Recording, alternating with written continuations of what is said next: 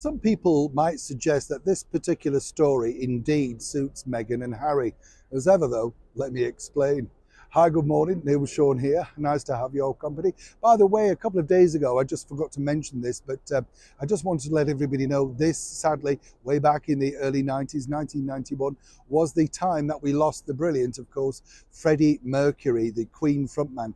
What a talent he was. It's always nice to remember super talented people. As I say, I was lucky enough to meet Freddie Mercury on a couple of occasions. Very shy man in the flesh until you get to know him. And he was a little bit, shall we say, outrageous. But he was good fun. And, you know, for me, I think for so many people who bought their albums, when they were younger, what a sound. Totally unique and supremely talented, you know. He wrote a lot of their big hits. And he wasn't frightened to tell you that they had him because he wrote the hits. I like people like that, don't you? Know your value. Back as ever to your breaking roll story of the day. Interesting, as I say, with all of these leaks and stuff coming out of this particular salacious book. And we told you before about this particular story, which I found very strange and included, of course, in Prince Harry's book.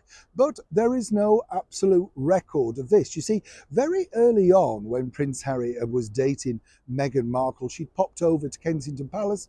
And of course, you know, they were sort of in the midst, if you like, of meeting people and all that sort of stuff. Meghan zipping out, tipping off the paparazzi, or she went to Whole Foods in Kensington, proving, of course, that she was a vegan, even though on the night that they sort of proposed, he was roasting a chicken. Confused, you see? Never ever the same story twice. What is interesting though was this particular story, because as we all now know, according to Prince Harry, and as ever we have to say allegedly, when they finally met, the Prince and Princess of Wales, Meghan claimed that she thought formalities were left at the door. Very quickly, apparently, according to her, they weren't. It was as stiff and formal as one would expect of a royal meeting. Again, a little bit of, shall we say, grey area in there. And then, of course, Prince Harry claimed that they couldn't believe that he was dating this beautiful actress from the TV series Suits. Apparently, they were dedicated fans, never missed an episode, etc. According to a very well-placed source, both William and Catherine had never really heard of Suits, you know, so one might suggest, and as ever, we have to say allegedly, that Harry possibly inserted this in to soothe the ego of his wife, Meghan Markle. I mean, why would they be watching Suits? It wasn't that big over here. Maybe they saw an episode, but as I say, a well-placed source tells me that, of course, Catherine and William certainly were not avid Suits fans. Either way. Now, another story's emerged about the dismissal from Frogmore Cottage, and apparently one senior royal behind this particular dismissive was none other than the Princess Royal, Her Royal Highness Princess Anne. Again, absolute total fabrication.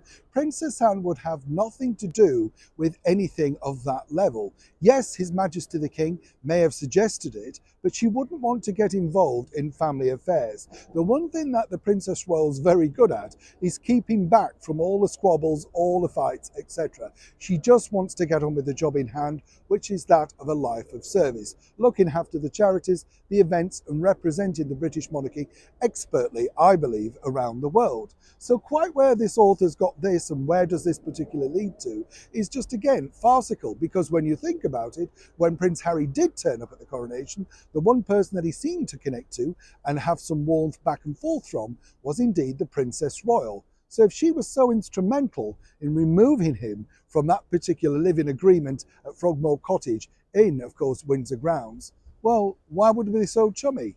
You can just see how slapdash this story has been put together. And when I reached out to my very good contact regarding the Princess Royal, she said absolute nonsense. Don't know where this story is related to, but it's certainly not related to the Princess Royal. Again, who do you actually believe where these stories are coming from? The people that genuinely were there, or somebody who's possibly found a figment of their imagination and figured this is a great way of filling a paragraph? Neil Sean in the very heart of London.